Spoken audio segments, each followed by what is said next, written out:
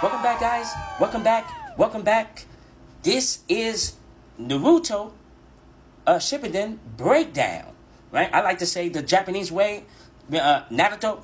And because I like to watch the Japanese and have the English captions so I can get the true meaning and feelings behind the words that's said. You know, words have feelings and emotions attached to it. And so, brilliantly done by the Japanese animation creators with doing this. They are using ancient culture, ancient wisdom, ancient mysteries, and put it in anime. I think it's brilliantly done. Because somewhere, the Japanese have never forgot their ancient ways. Let us begin with the decode and breakdown.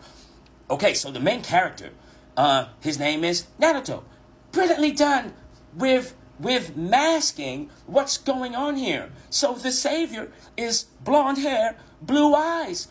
Perfectly done to coax the ego of the viewer and other people and the program that is set.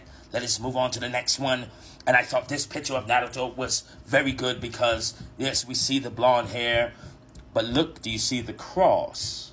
Also, to coax the ego of some people out here that think that the cross, and this could represent so many things. It can also represent the four lands that are in the middle of our environment. Now, let us move on. Here is the characters here. Now, to show that Naruto is the only one who is the savior and the only one that has this power, brilliantly done, brilliantly masked, to make everyone think that you, yes, you, can't be the hero here. Here's the land where the village is, and we see the monuments on the mountains. Where else is there monuments on the mountains that's here? Totally masking it. Brilliantly done. Playing with the egos of people. It was funny how they had this back in ancient times. I wonder what tech they had. Now, within the land within the village, there were 5 clans. Brilliantly done. Because listen, now this can play on the program of religion. Right? Jesus has 5. Allah has 5. Buddha, take off a D, has 5. Playing with that.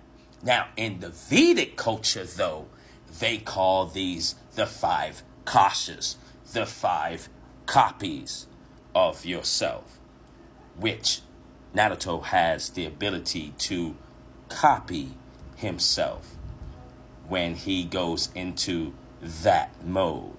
Now, in order to understand this ancient wisdom and understanding, we have to go back into time.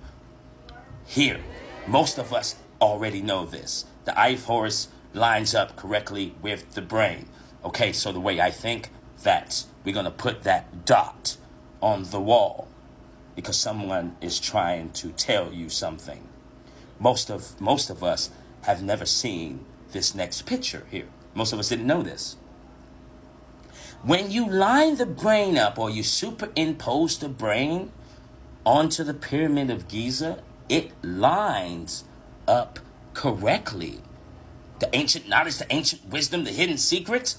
Now we put this dot on the wall. Now we have 2 dots because we're going to connect these dots today. Because here is another picture. Now, really quick, ladies and gentlemen, that the Egyptians, before the corruption begun, the Egyptians put their $1 trillion question to all the smart minds and brilliant people in their time. Our $1 trillion question is, why are we here? What's the purpose of life? And most importantly, ladies and gentlemen, what is soul? And the Egyptians answered these 3 questions. No Egyptologist is going to tell you this. No Hoteppers is going to tell you this. And for damn sure, the House of Consciousness is not with Sarnetta and Brother James and Professor Smalls are never going to tell you this because this is ancient knowledge and they don't want to empower you. So, ladies and gentlemen, the first level to your soul. Let's look into it. Here's a picture of the lizard brain. Here's the mammal brain. And here's the human brain. We all understand this. But here, this reptile brain, this fight or flight type of thinking. So the first level, ladies and gentlemen, you, yes, you. There is an animal in nature that you walk like it, you talk like it, you eat like it, you sleep like it, you even might dream like it. This is the animal that you are attached to, and this is what the reptile brain is there for. There is some type of animal in nature that you totally are. Now, in the course of this anime, here's Naruto right here, and here's the beast, the animal that's inside of him. But gentlemen and ladies, this is you also. And how do you tap into this? This is conscious mind. This is subconscious mind. Some people might call it the ego. Now, let's get into this really quick, ladies and gentlemen. Is that, let's imagine, no, not imagine, let's think that the controllers know this ancient wisdom and know that all of us have this animal that we are nowhere near aware of, that we have this. So this means that someone can control you from a distance, control the animal, so they can control you within. I think this is brilliantly done by the Japanese anime creators. Now, this picture here, this guy here, you know, we can say it's a Naruto also, but everyone that knows the anime, this is his like buddy or arch nemesis. And it's funny that they use this scene that someone can tap into someone else and find out the animal that you are. And now the reason why I'm bringing this up, because, you know, as you know how the people say that we have people in high places. So when we talk about these high places, so let's look at the politicians that all act animalistic here. They can be swayed, they can be bought. They will even invest in stocks when they're not supposed to. They will continue their animalistic ways and basically lay down the law for everyone. In the seats of government, in Egypt, not only did you have to know the law and policies, but you would have to identify who the animal is within you so you control yourself. So you control the animal within, so it won't over-consume you. Now, moving on, ladies and gentlemen, this is just the first level of your soul. Here's another picture of Naruto and the caged beast within. And if you don't tame the beast within, you will go with the saying, the survival of the fittest, which is very animalistic, and you're not an animal.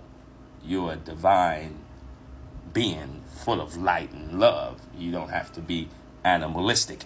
Now to end this, right? To end this, this is all of the 9, and this guy here, Naruto has the 9, and there's other people that encompass this in different villages. Now, it's very strange how they use the 666 in the middle. Now, everyone knows that that's not the devil's number. That's the number of man. And it's funny how it's also Freemason based, because their saying is the ring around rings around rings, so the initiative won't know who's in the center ring. I think this is perfectly done. This also represents the environment that we in. And once we get to the center, we would know exactly what's going on. So, for the first episode of Naruto Decoded was the first level to your soul. Know the animal within. And how would you know that? Meditate on that and ask, and you will be shown. It's your boy.